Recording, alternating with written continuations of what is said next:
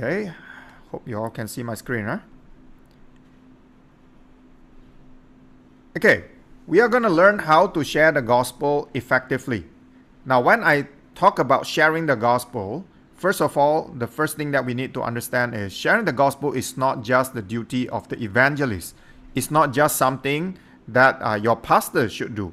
Okay, it is the responsibility of all of us, okay, to share the gospel. Okay, and I'm not talking about evangelism through the pulpit. I'm not talking about mass crusade type of evangelism. I'm talking about one-on-one personal evangelism. But first of all, before we go into the how, we need to know the why. Why should we share the gospel? Why do we need to share the gospel? Okay, so let's make this a little bit interactive. We have 81 participants here. So minus me, that's 80 participants.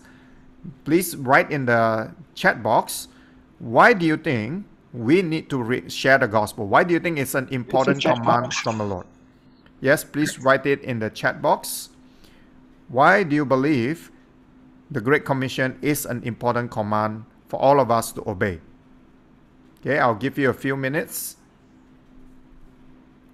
Because I can teach you the how, but until you are convinced that you need to do it, then I think what we're going to learn today is just going to be head knowledge.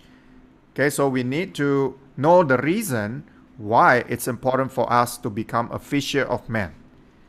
Okay, I'm going to wait for a little while. Okay, I've seen one answer. Sister Marcia Chand wrote, God's command is for us to go and make disciples. Yes, is Christ's command very true?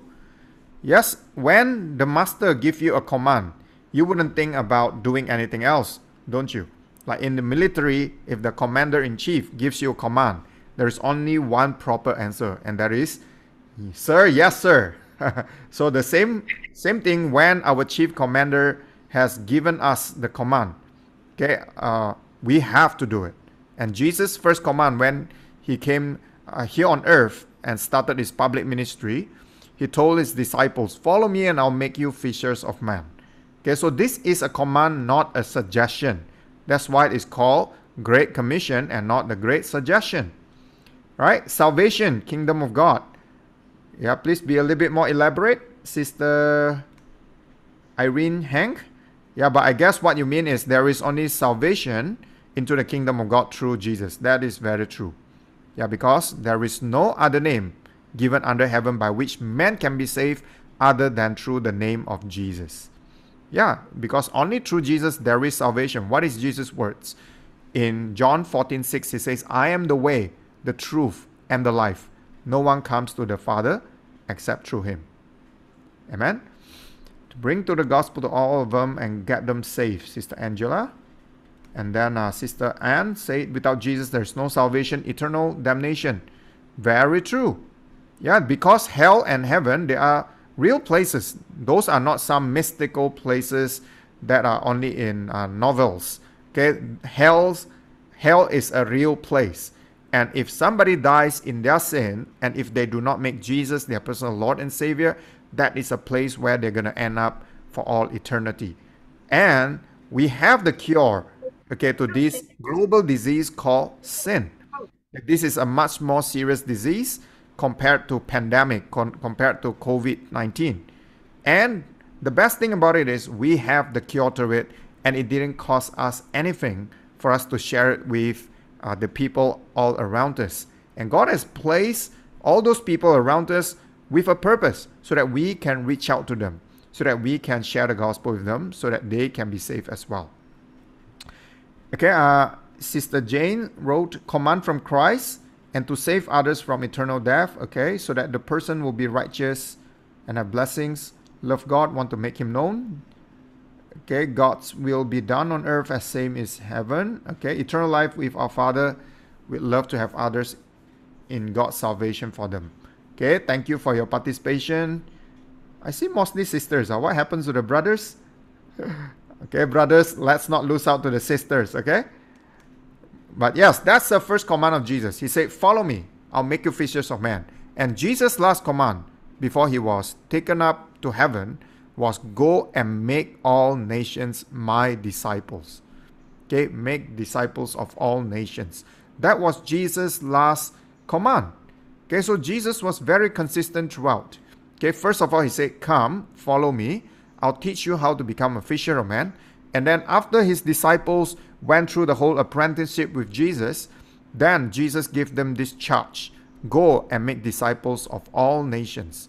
Okay, and the same way that Jesus has commanded the 12 disciples to go and the 72 disciples to go, now he is commanding all of us to go and make disciples of the people all around us. God has placed you where you are, brothers and sisters, not by coincidence. You are there because there are people. There are certain people all around you, family members, acquaintances, colleagues, old classmates, ex-classmates, all the people that God has placed around you. They are there for a reason, because God wants you to reach out to them. Okay, you are able to show them the love of Christ that you yourself have received. Okay, so there is no better person to reach out to those people in your sphere of influence than you, because you know them, you have built friendship with them, and God wants to use every single one of you for this purpose. But there are a few principles that I would like to share with you before I share with you the how. Okay, there are a few principles that you need to understand. Okay, here's the first biblical principle. Number one is every Christian is supposed to be a witness for Christ. Okay, they are oftentimes the most strategic key for world evangelization, but also one that is most often neglected and underutilized. Why is that so? Oftentimes, when we think about evangelism, then we oftentimes think about this as the job for the pastors. Then we think that this is the job for the evangelists. Then we think that this is for those with the gifts of communication, those who have really mastered the Bible really well. What about me? Well, I'm probably a new believer. I do not know much about the Bible. Or some of you have been a believer for a long time, but you are like, I still do not know how to do it. I am not probably the best qualified person to do it. Yeah, if we have the wrong mindset, then we are not going to do the job. Okay, the task is never going to be done. Okay, there was once this story, okay, about 4 people. The first one is called somebody, second one is called anybody, the third one is called everybody, the fourth one is called nobody. So evangelism is a job that anybody could have done, but everybody thought that somebody would have done it, and end up nobody did it. So once again, evangelism is something that anybody could have done, but everybody thought that somebody is going to do it, end up nobody does the work.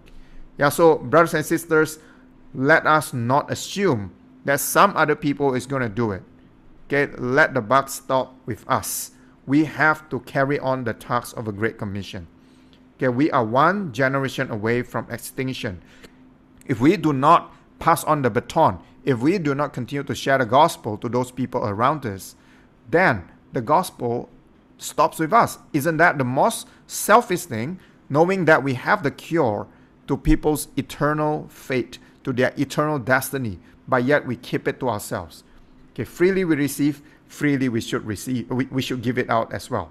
But there are a few reasons why people don't share the gospel. Now, before I share the reasons why, can you type in the chat box, why do you think people do not share the gospel? Or it could be your reasons.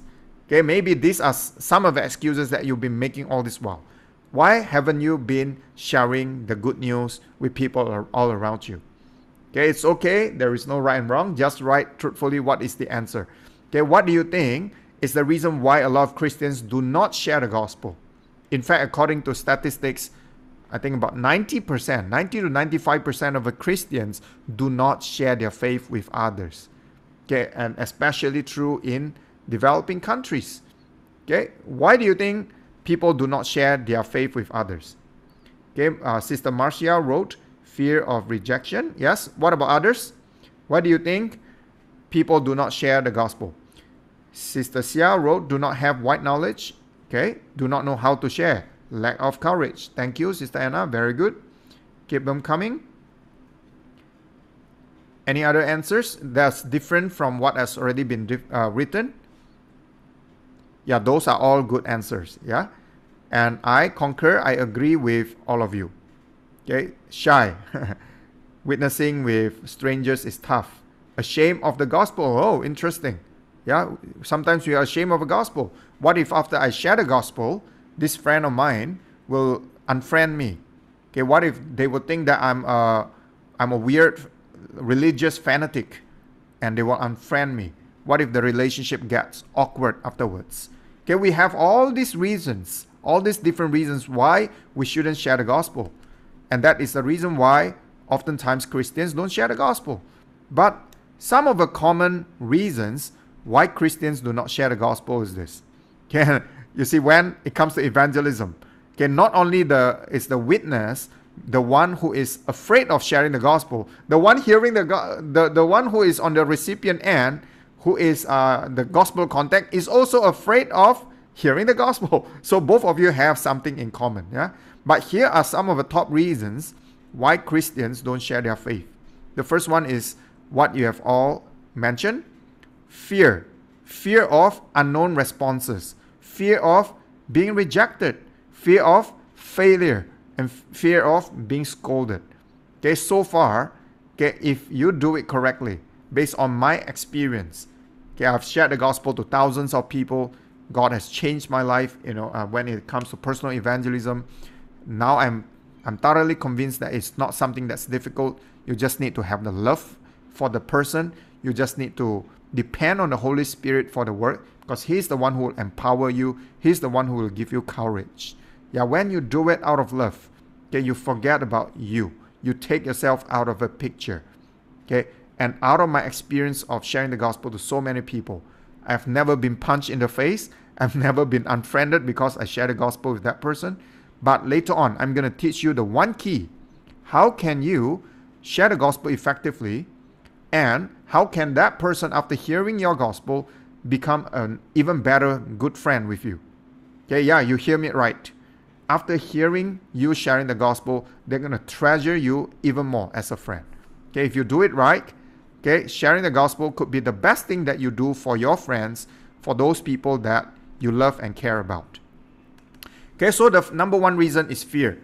But there is also this other reason, that they do not know how to. Some of you pointed this out as well. Yes, sharing the gospel can be something that is rather confusing. Where do I start from, right? And how do I end the conversation? What should I say? Okay, what is the main point of my message? Okay, how long should my message be? Okay, what scripture verses should I quote? There are all these different questions that we have in our mind, and we have no idea how to be able to share the gospel effectively in a way that could be communicated well, in a way that is clear and can be clearly understood by the gospel contact, and in a way that is effective in leading this person in the saving knowledge of this saving faith. Yeah, so if I can illustrate it, sharing the gospel in the past is kind of like something that is very messy. You kind of know all the pieces. You've heard sermons about the Great Commission here and there. You kind of know what the gospel is all about. But they are like all these bits and pieces of a puzzle that are not one coherent piece. You don't see how everything fits together in one big picture. However, what I'm going to share with you today, okay, is how to put all the puzzle pieces together so that it will form this complete and systematic picture of this gospel presentation. Okay, are you excited? If you're excited, if you want to know how, I want you to raise your hand or give me a virtual thumbs up so I know that you are still engaged. Okay, I'm going to wait for a little while. Okay, let me know if you are interested. How to be able to present the gospel in a complete and systematic way. Okay, great. I see a lot of people raising their hands. Great, you are in the right place. Okay, congratulations. Okay, you are going to learn a simple yet effective method how to be able to share the gospel one-on-one. I'm not talking about preaching, because preaching might not be your gift. Okay, you might not have a gift in evangelism or in communication, but I guarantee you, as long as you have the heart, as long as you want to make the effort, and you depend on the power of the Holy Spirit, you can be a very effective witness in the hands of the Lord. Okay, so before I carry on further with the how, I want to show you this picture of an elephant. Okay, an elephant is a smart animal. Okay, an elephant is gifted with this very sharp memory. Okay, if you do something to an elephant when they are a little child, when the elephant grows up, okay, becomes this big adult elephant, the elephant will remember it for life. Okay, so animal trainers use this fact to train the animal, to train that elephant so that it will not go around anywhere, will not wander around anywhere in the circus. What they will do is when this baby elephant is still small, they will tie its foot to this stump using this chain, as you can see in the picture. Now, because this young little elephant was still very small, it tried with all its might to break free. But the harder it tried, the more it hurts its foot. And because it's very limited in strength, it was not able to break free from that chain. So after trying for a while, the little poor elephant gives up altogether. So many years have passed. Okay, what happens is this elephant, this little elephant, has grown into a big, mature adult elephant. Okay, and there is something very amazing that happens. The animal trainer just needs to change the size of the chain on this elephant's foot, and this elephant is going to go nowhere. Even though the elephant could have broken free very easily. Okay, because this elephant is big, it has potential to pull tons and tons of weight. What is this stump? It could have broken free from that stump easily. Okay, however, because this elephant has a very strong memory. Remember that? It's a very strong memory, and this elephant is going to not do anything. The moment there is a chain attached to his foot, it is going to sleep, just like in the picture. Okay, why am I telling you this? Because, brothers and sisters, there are a lot of sleeping elephants in FGA as well. Yeah, many of us, not only in FGA, but in the churches of Christ. Okay, the Church of Christ, there are many sleeping elephants. We oftentimes, like this elephant, we thought that at one point in time, we tried evangelism. It didn't work. We were rejected. It wasn't effective. That person didn't come to faith in Christ. And therefore, we come to the conclusion, oh, I'm not cut for the job. Okay, this is not my cup of tea. This is not for me. Okay, it's probably not my gift. Probably you have told yourself those excuses in the past. But today I want to wake up all the sleeping giants in this place.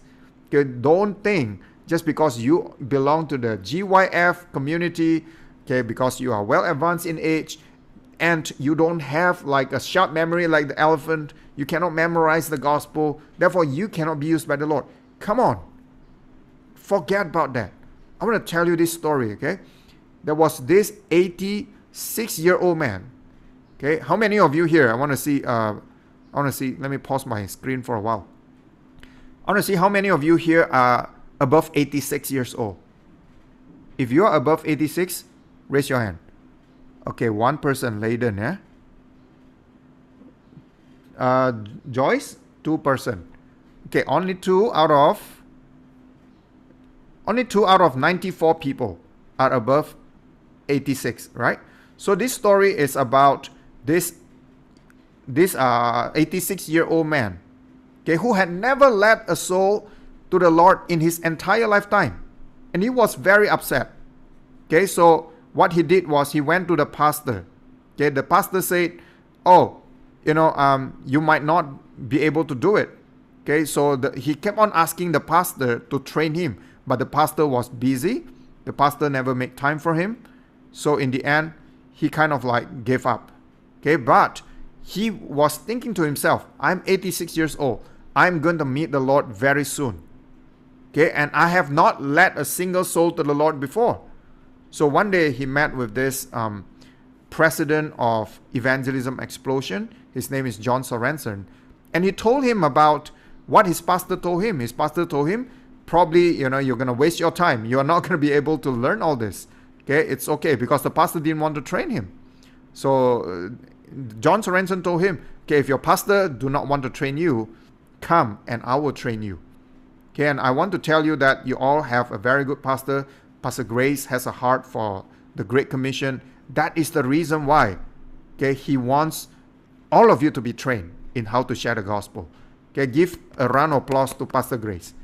Yeah, so if your pastor doesn't want to equip you in evangelism, you should look for a new church. But I'm glad that FGA is a church that is very focused on the Great Commission.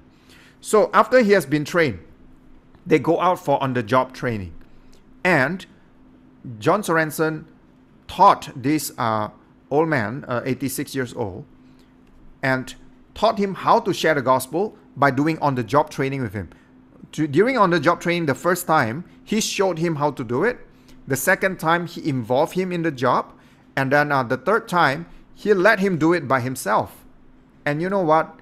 About 2 weeks later, this 86-year-old gentleman came back and excitedly, okay, he told John Sorensen, he said, do you know what happened?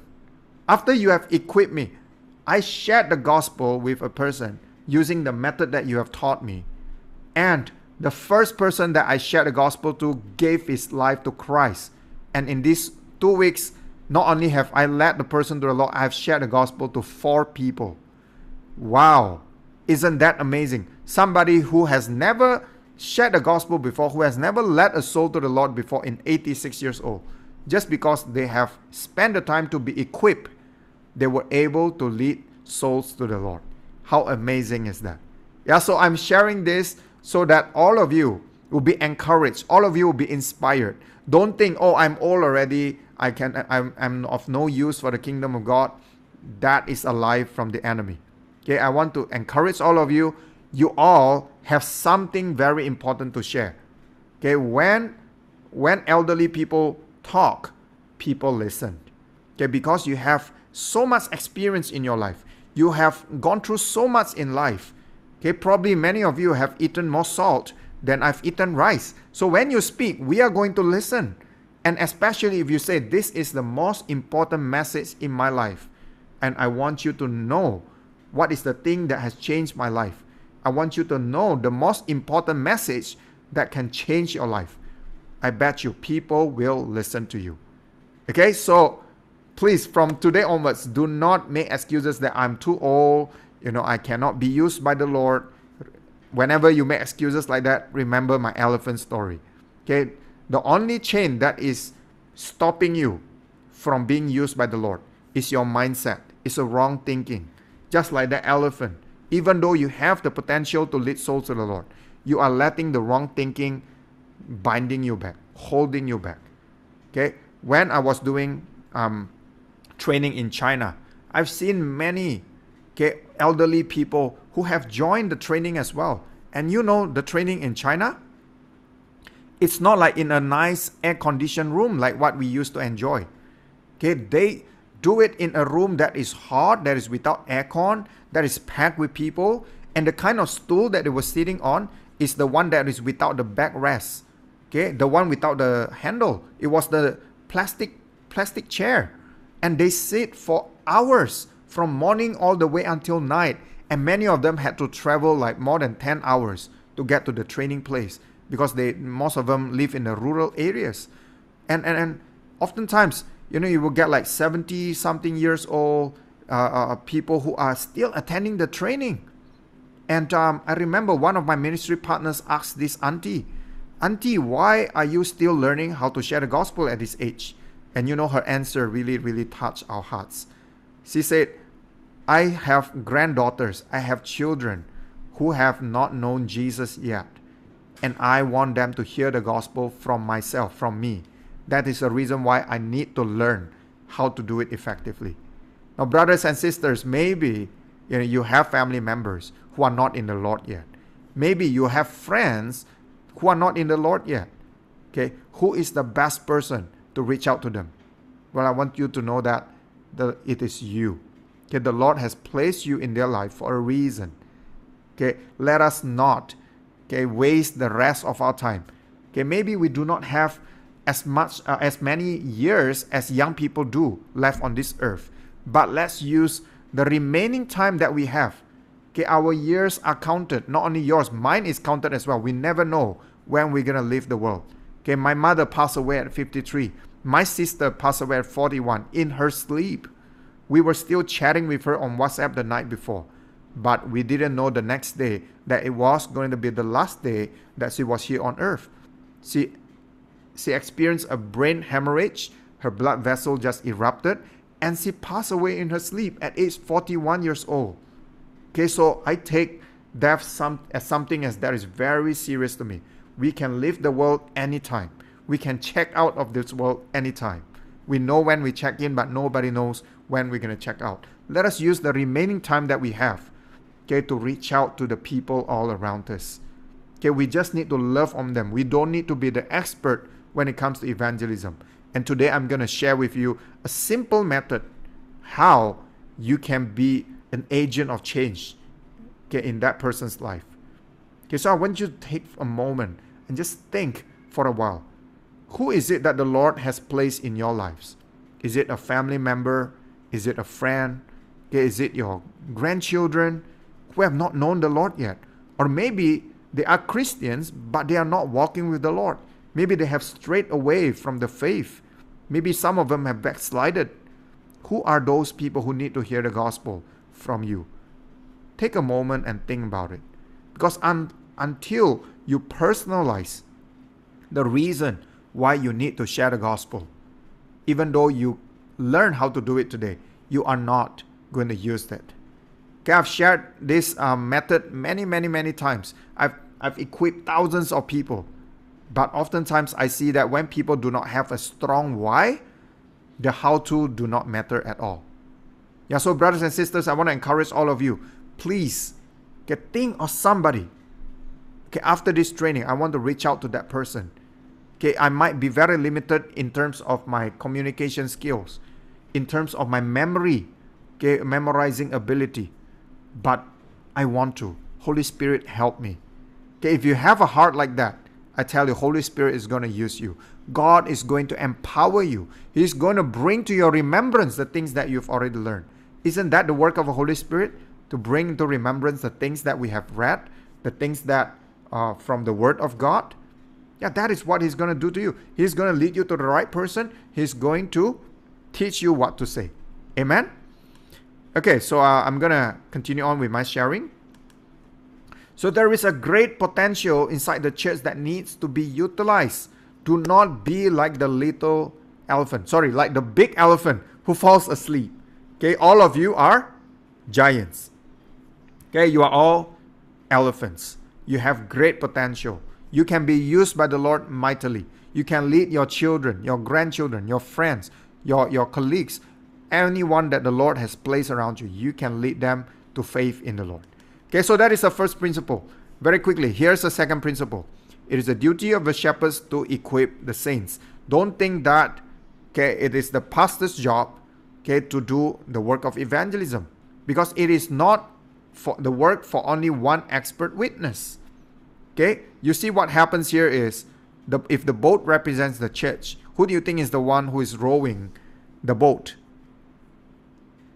It's the pastor, it's the poor pastor, isn't it? That's why you see the pastor is losing hair, right? If your pastor is losing hair, that's probably because all of us keep our pastors very busy. Yeah, we are the one who are like complaining and being idle, you see? Like those people on the ship. Whereas the pastor, the poor pastor, is the one who is doing all the rowing by himself or by herself. Okay, so how fast do you think this boat can go? And this is what happens in a church when the members are passive. They started to grumble. They started to criticize the pastors. The poor pastor got criticized. And let's say the pastor responded positively, but rowing even faster. How fast do you think this boat can go?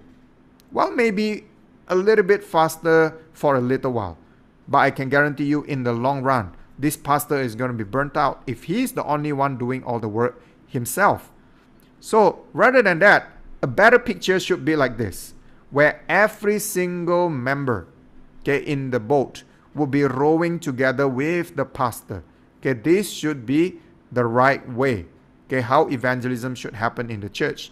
Okay, not only the pastor doing the rowing, but everybody doing the rowing together. Okay, so the first picture and the second picture, which one do you think is going to go faster? The first boat, or is it the second boat? Of course, it's the second one, right? And that can only happen if all of us do the work together. Then we're going to see revival happening to GYF. We're going to have so many new members that we do not have enough space to keep them all in our building. Amen? Yeah, so these are just some of the things I'd like to share with you before I go into the how-to, so that you realize, okay, how much potential God has placed inside of you. You have all these life experiences inside of you that people want to listen to. You can use that, okay, as a way to, as a bridge, okay, into people's life. And then when the door is open, you can share the greatest news that ever happened to you. Okay, so I hope that all of you are following so far. And now I want to share with you the 4 steps how to share the gospel effectively. Okay, if you have a pen and paper, do write them down. If you do not, you may take a screenshot. It's up to you. But here are the 4 steps how you can share the gospel effectively. Okay, the first step is called friendship. Okay, the first step is called friendship. The second step is called gospel presentation. Okay, the third step is personal commitment. And the fourth step is immediate discipleship. Effective evangelism always begins with friendship. You do not immediately give them the gospel. Why? Because people don't care how much you know until they know how much you care.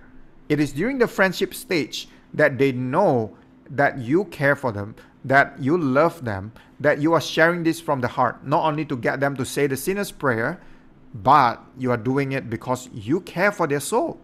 You know where they're heading if they do not make Jesus their personal Lord and Savior, if they do not repent from their sin. And therefore, you take the time to build friendship with them. Okay, then gospel presentation is the actual script. Okay, it's the actual presentation that you make. Now, does it have to be exactly this way? No, there are plenty of methods out there. But what I'm teaching you is something that's duplicable. Something that is simple, easy to remember, and something that you can pass on to others, something that you can use to disciple others to do the same. Okay, that is the power of having a framework. Okay, and I'm going to teach you very soon the 5-finger method. That is the framework of how you can share the gospel effectively. Now, after you share the gospel, what's the next step? Well, you need to lead that person to make personal commitment. Okay, it's not enough just to share the gospel and leaving it at that. You need to actually lead the person to make a personal commitment to follow Jesus. Remember, we are not making converts, we are making disciples. Therefore, they need to commit to follow Christ. Okay, and that leaves me with the final step, immediate discipleship. You need to learn how to immediately disciple a person that you have led to the Lord. So it's not a touch and go kind of thing. It's not just sharing the gospel, get them to say the sinner's prayer, sign on the dotted line, and you leave them at that. Okay? Unfortunately, many people are good at making spiritual babies, but not very good at raising them up. Okay? So let us not repeat the same mistake. Remember, we are commanded to make disciples, not to make converts. And therefore, discipleship is very important. Okay, are you ready for the 4 steps? Here's the first step. Friendship building. You start by talking about life. Now, as with any other conversation, you always start with a casual conversation. Casual conversation could be anything about family, about occupation. It could be about recreation. In other words, what you do in your leisure time. Okay, do you go to the park? Do you play chess? Do you read a book? Do you travel? Do you go for outing with your family? What do you do normally during recreation? And then finally, message. What is hot current news that's everybody is talking about nowadays? Okay, so you can use this method called FORM or form. Okay, family, occupation, recreation, and message to start or to get the conversation going. So from casual conversation, when you're asking people about their family, about their job, about what they do for leisure, about the current hot news. And then from there, you want to transition the conversation from casual conversation to a meaningful conversation. What is a meaningful conversation? Well, meaningful conversation is conversation about life.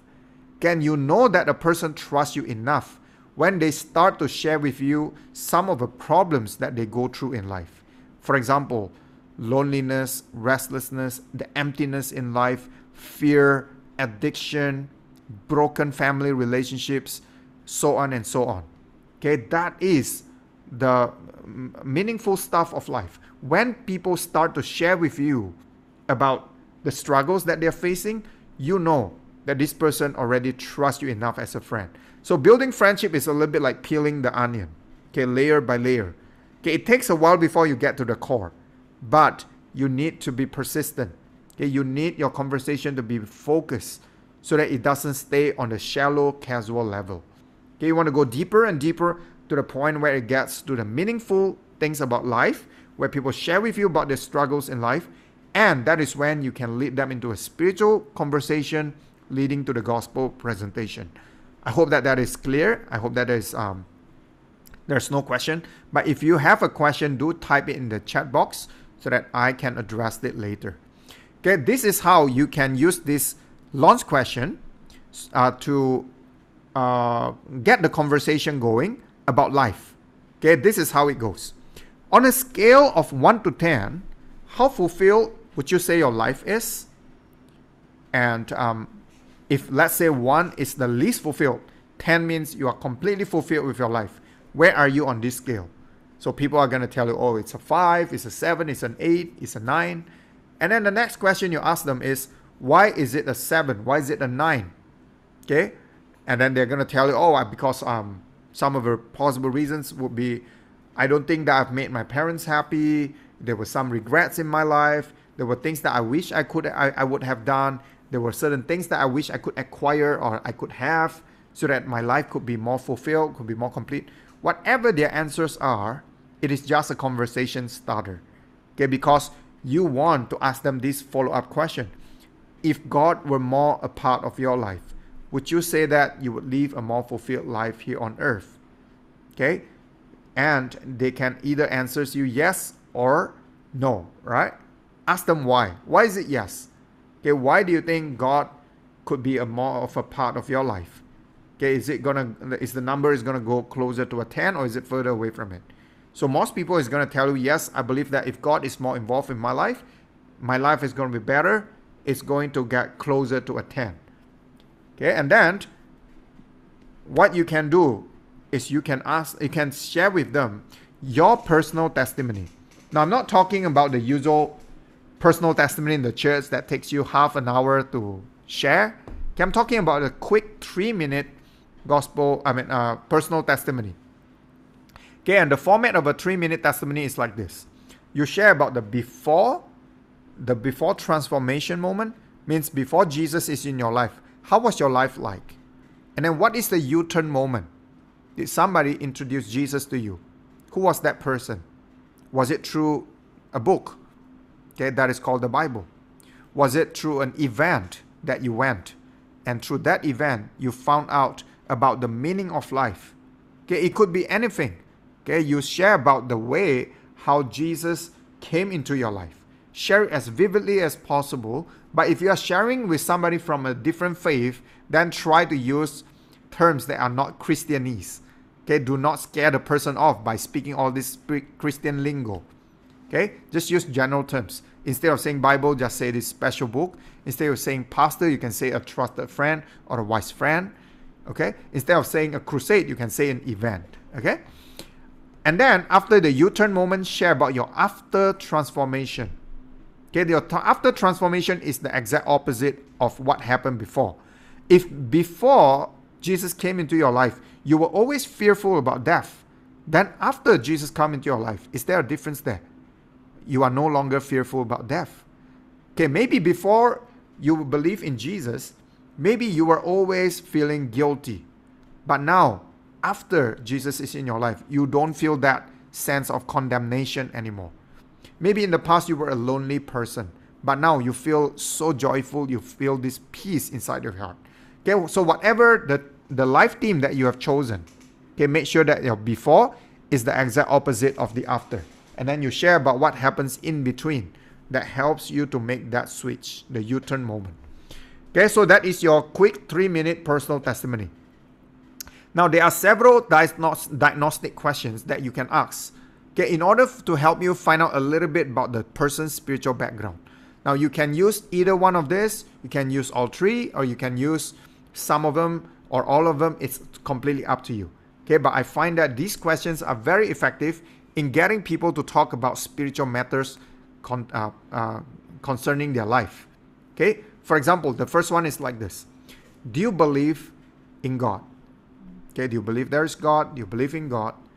And then the next question you can ask is, can you say that you have this close personal relationship with God?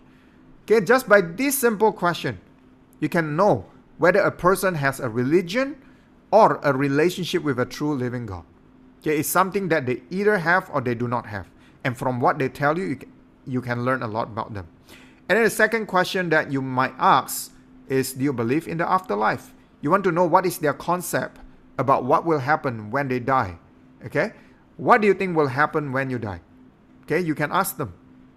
Okay, they either have a solution to death or they do not. Okay, and you can tell a lot about their spiritual background from the answers that they tell you. And then the third possible question you can ask them is, what would you say is the meaning or the purpose of your existence here on earth? Okay, and let me tell you, a lot of people do not know the meaning or the purpose why they are here on earth. And that is a giveaway that that person does not have a true relationship with the Savior. Because if you know our Lord, you know our Savior, the likelihood is you will know your purpose here on earth as well. Okay, so this is how you build friendship. Okay, in a nutshell, I hope that this has been clear. Okay, if there's any question at all, please type it in the chat box. I will answer them later.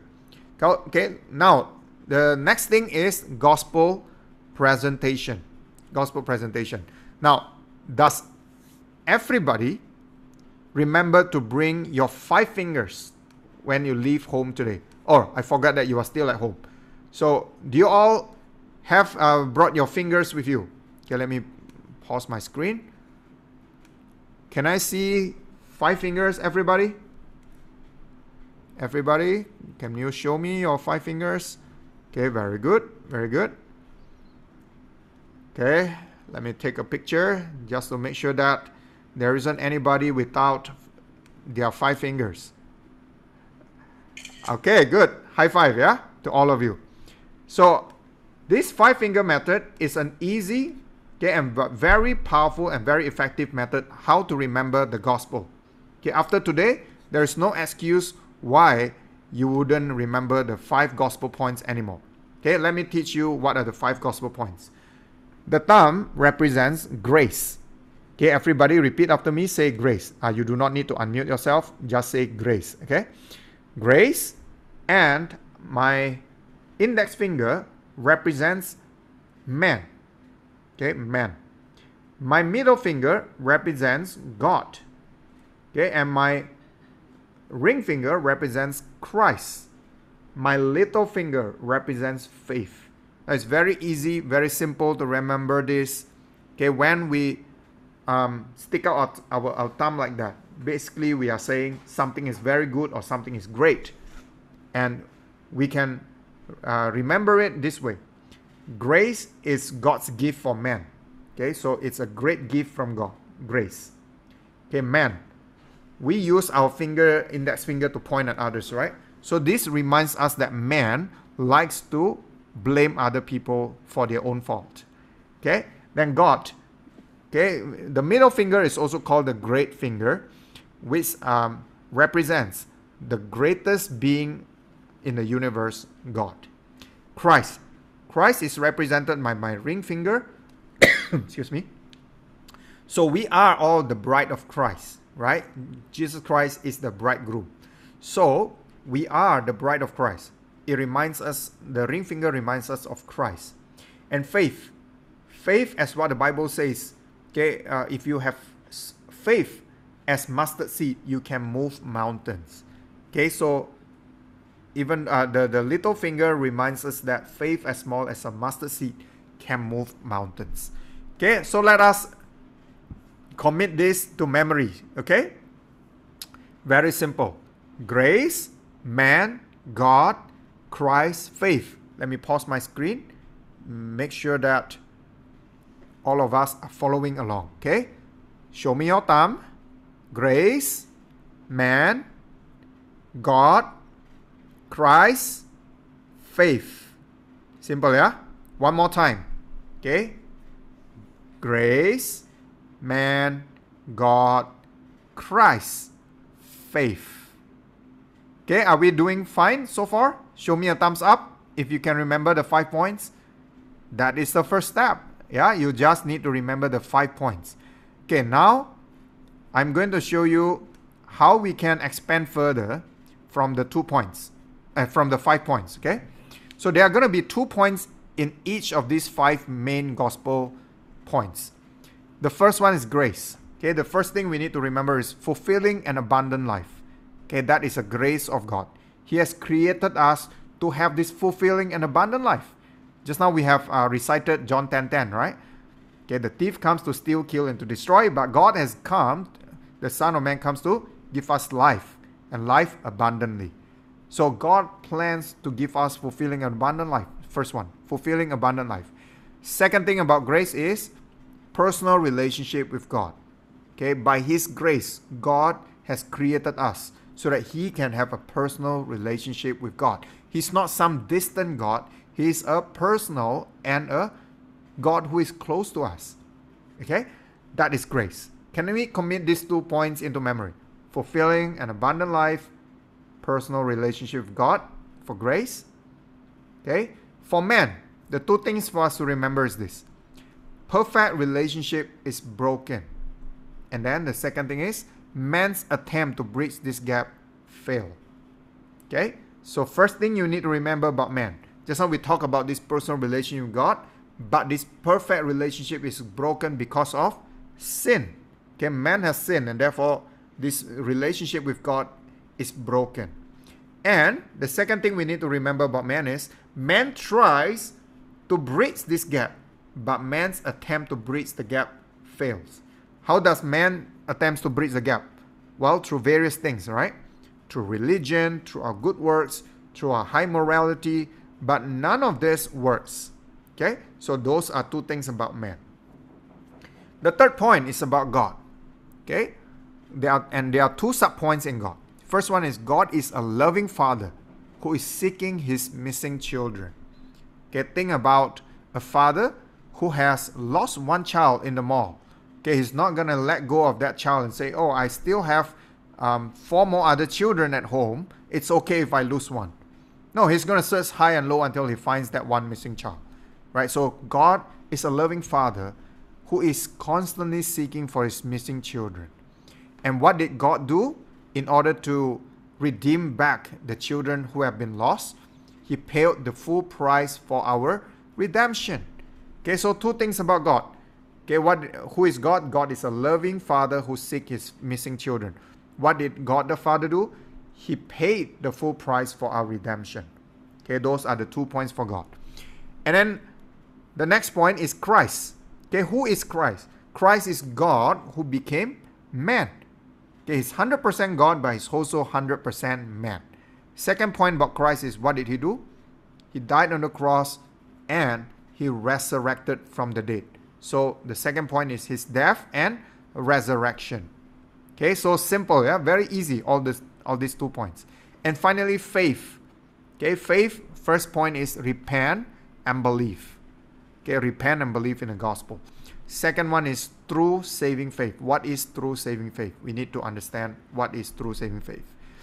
Okay, so one more time, I'm going to go through these 5 points and the 2 subpoints in each very quickly, and then we are going to expand on these 2 points again. Grace, 2 points in grace is fulfilling an abundant life. So I want all of you to read along with me and commit them to memory. Okay? I know some of you are like, wow, this is so difficult. Why should I memorize again? I thought I'm done with memorizing a long time ago. But just now, when you were memorizing the scriptures, you gave me hope. Because I know that all of you still have a very sharp mind, right? So all of us, okay, for the sake of those people who are going to be saved through the gospel, let us commit all this to memories, okay? Grace, fulfilling an abundant life, personal relationship with God. Man, perfect relationship is broken, and man's attempt to bridge this gap fails. Okay, then God, loving Father who is seeking his missing children. Okay, what did he do? He paid the full price for our redemption.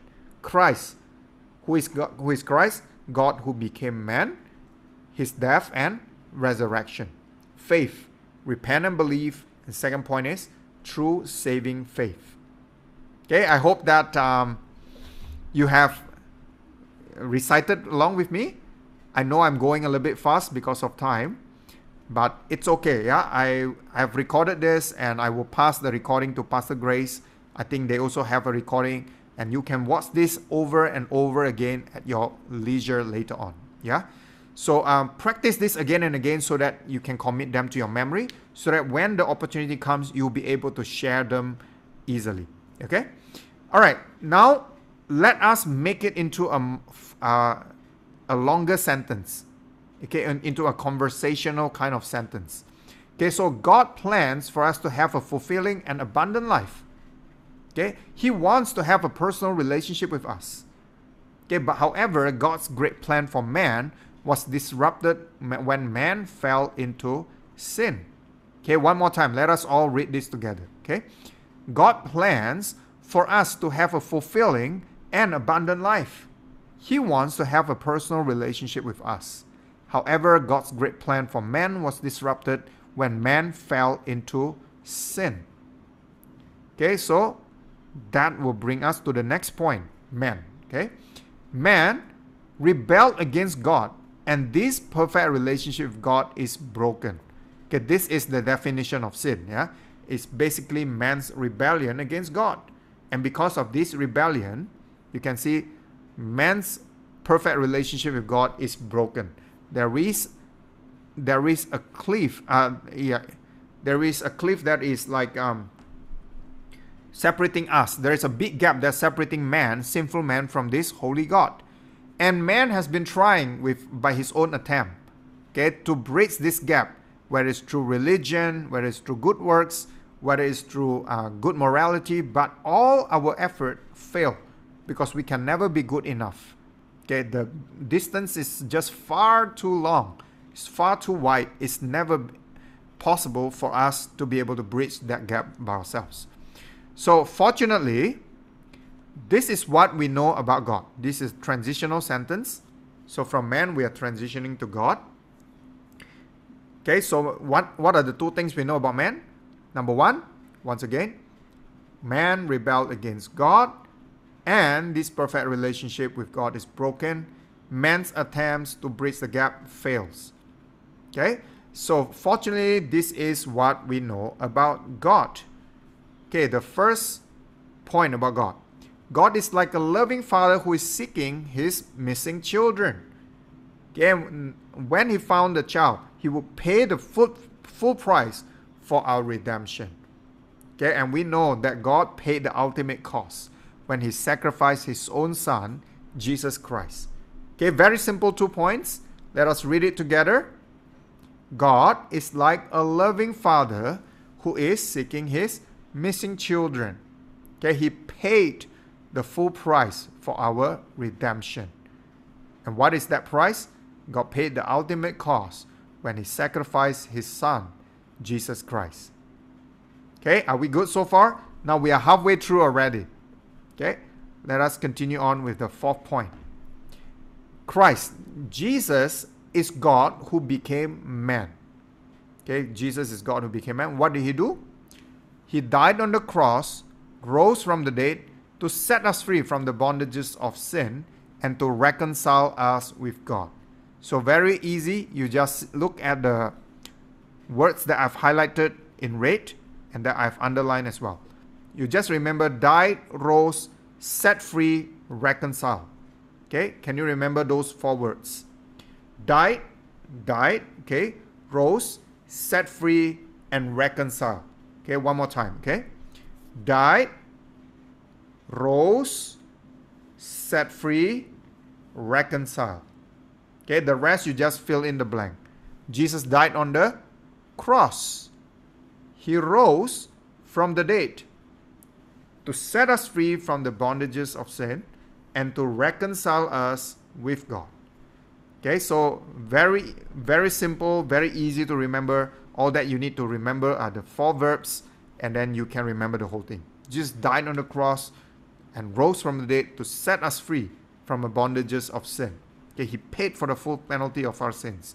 And he did this so that he can reconcile us back with God, so that he can mend that broken relationship between man and God. And our broken relationship with God can be reconciled through faith. Okay, so that will bring us to the next point, which is the last point. Faith. Repent and believe in the gospel to receive the promise. 2 points in faith, yeah?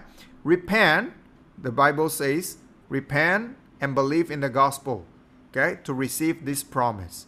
Okay, not only just believing, but you need to also turn away from your sin and turn to God. That is the meaning of repentance. Okay, and believe in the gospel so that you will receive the promise. Okay, that's the first point. Second point, true saving faith is trusting in Jesus alone as our Lord and Savior. Okay, and making a commitment to follow him.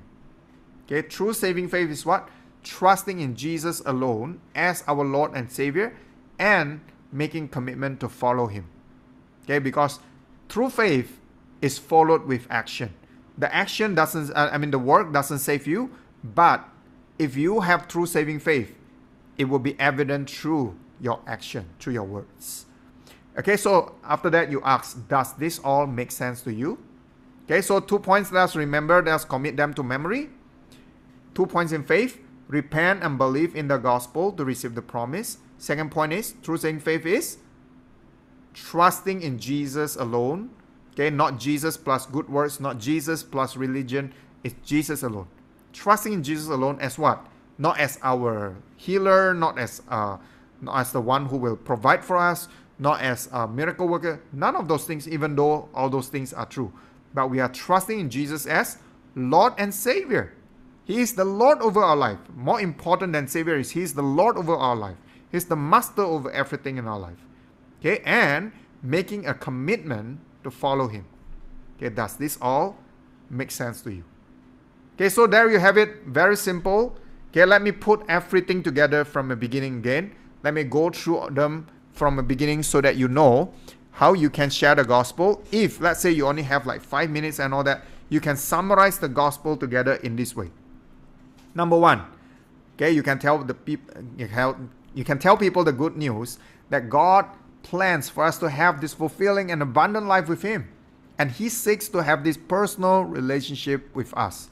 However, God's great plan for man was disrupted when man fall into sin. Okay, and sin is defined as man's rebellion against God, and this perfect relationship with God is broken. All of man's attempts to bridge this gap fails. Okay, and fortunately for us, this is what we know about God. God is like a loving father who is constantly seeking for his missing children, and He paid the full price for our redemption. God actually paid the ultimate cost when He sacrificed His own Son, Jesus Christ. Now, who is Jesus? Jesus is God who became man. And what did He do for us? He died on the cross. He rose from the dead to set us free from the bondages and the consequences of sin, and to also reconcile us back with God. And our broken relationship with God can be reconciled through faith. Repent and believe in the gospel in order to receive the promise. True saving faith means trusting in Jesus alone as Lord and Savior and committing to follow Him. Does this all make sense to you? As simple as that, if you master this, you have mastered the basic gospel foundation. Okay, and with this, you'll be able to even lead a person to the Lord, even through the short 5-minute version of the gospel presentation. Okay, and Later on, I'm going to forward to Pastor Grace the gospel script. Okay, if let's say you have more than 5 minutes, if let's say you want to add some illustrations, you want to add some stories to your story, to your points, to make it more alive, to make it more interesting, I've created this ebook, okay, that I'm going to give to all of you for free. Okay, I'm going to pass it to Pastor Grace, and I believe that you are all in a chat group or something, and she can forward you those ebook so that you can read it on your own. You can watch the video that I've also embedded in the ebook. You can click on it. It will lead you to the YouTube presentation. You can learn how to share the gospel completely. Get the whole complete presentation with the illustration, with the stories, okay, from stage 1 all the way to stage 4 will take about 30 over minutes. Okay, so you can read that on your own. You can watch it on your own later on. Okay, but now we have completed stage 2. Okay, I have a few more minutes. I'm going to teach you stage 3 and stage 4. Stage 3 is when you have shared the gospel and this person is ready to make a commitment to follow Christ. These are the procedures how you are to do that. You start with a commitment question. Would you like to commit your life to Jesus and be reconciled with God today? And don't be upset if they say they are not ready. Okay, because Jesus did say that wide is the way that leads to destruction, and many who are traveling down this road. But narrow is the road that leads to life, and few that found this road.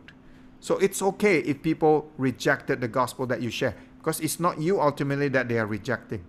Okay, but we need to ask them this question: would you like to commit your life to Jesus and be reconciled with God today? Okay, it starts with a willingness to be reconciled with God. Now, suppose if they are ready to make that decision, then you carry on with the second step in stage 3, which is clarification of personal commitment. What does it mean to commit your life to Jesus? Well, number 1, okay, this is, by the way, based on Acts 2:38. Okay, if you remember when Peter was preaching to the crowd, the people were cut to the heart and they asked Peter, "Brother, what should we do?" And this was Peter's response to them: repent, be baptized for the remissions of your sins, and receive the gift of the Holy Spirit. Repentance means a change of heart. Okay, there is a turning away from sin to God.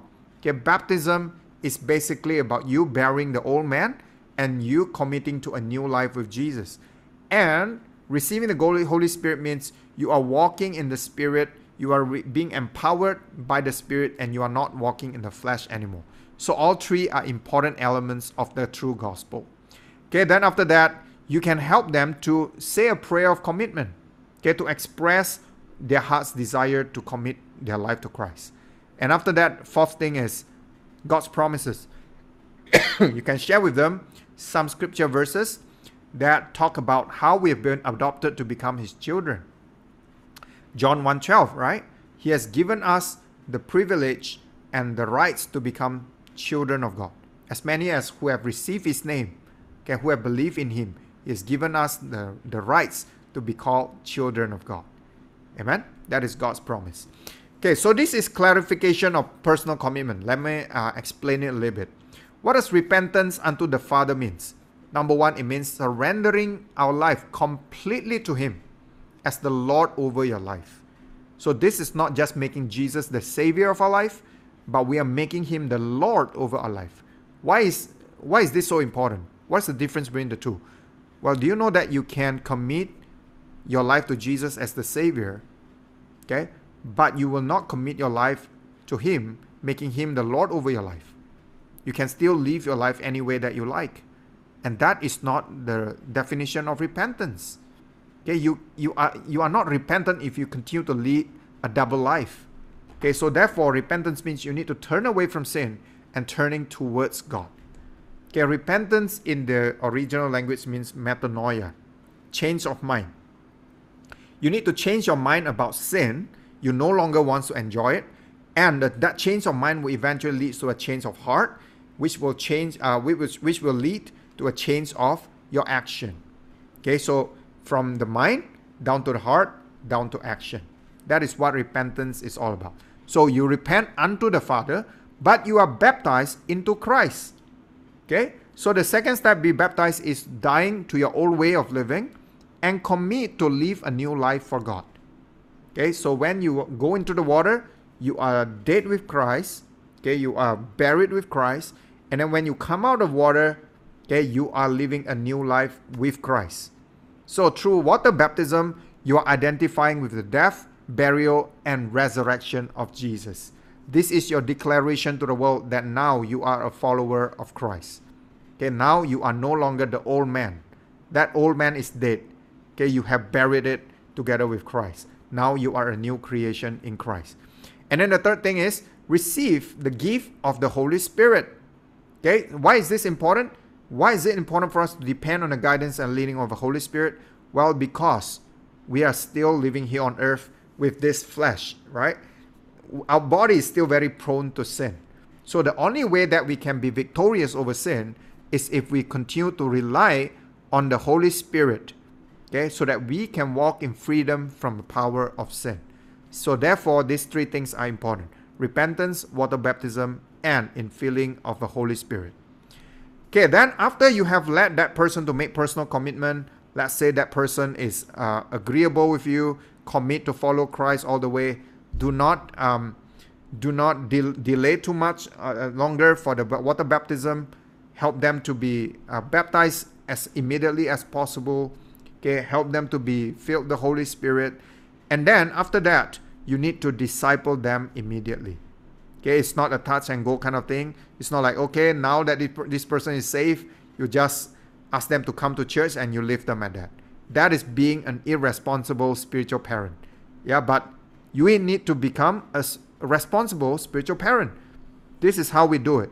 Okay, we lead that person how to be able to grow spiritually by themselves. The first one is the most important thing, the Word of God. Teach that person how to read and apply the Word of God.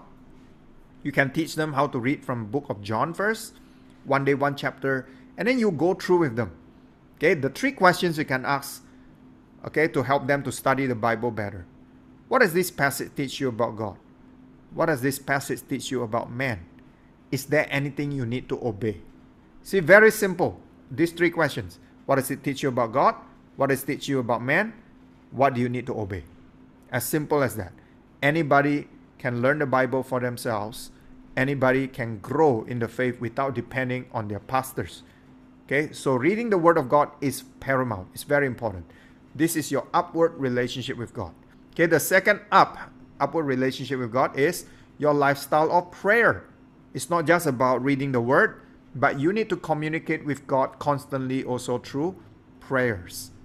Okay, so when you pray, you don't need to just pray about, the things that you need about, or when you are in trouble, when you're going through struggle. Most people only pray during those times. But you can also pray when your heart is full of thanksgiving, when you want to thank God for certain things in your life, or when you have sinned, you have slipped into sin and you want to repent, you can express to God in prayer as well. Okay, or if the Holy Spirit convict you of certain things, you can communicate and confess that sin before the Lord in prayer. The third one is in. This is your inward relationship with one another. Worship and fellowship with other believers in a small group community. Okay, you need to be a part of community because that is where your faith is going to be strengthened. That is where you are going to build each other up in the faith. And then the fourth thing is commit to join an 8-week Bible Discovery Journey group. Okay, one thing that I've done, recently is I've started this thing called Bible Discovery Journey.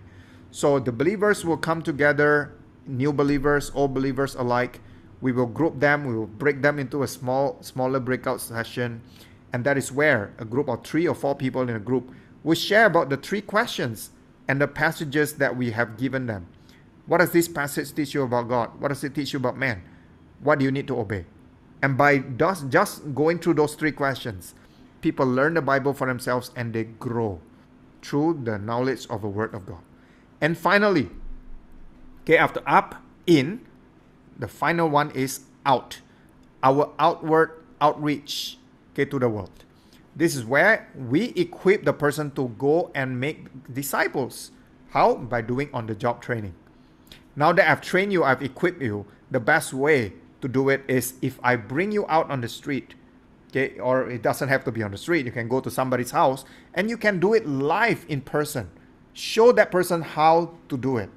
Okay, the best way to learn evangelism is by modeling it, by seeing it being modeled by others. The best way to equip others on evangelism is by modeling it for them. Okay, so share the gospel, make disciples, repeat the cycle all over again. Okay, so there you have it. Those are the 4 steps. Okay, so very quickly, I'm going to go back again. The 4 steps are friendship, gospel presentation, the 5-finger method I've just taught you, personal commitment, remember the 3 things, repentance, water baptism, infilling of Holy Spirit, and immediate discipleship is upward relationship with God, inward relationship with each other, and our outreach to the community. Okay, so I hope that you have benefited. I hope that you've learned something through this method. Now I would like to pass the time back to Pastor Grace. I believe there is a question and answer session now.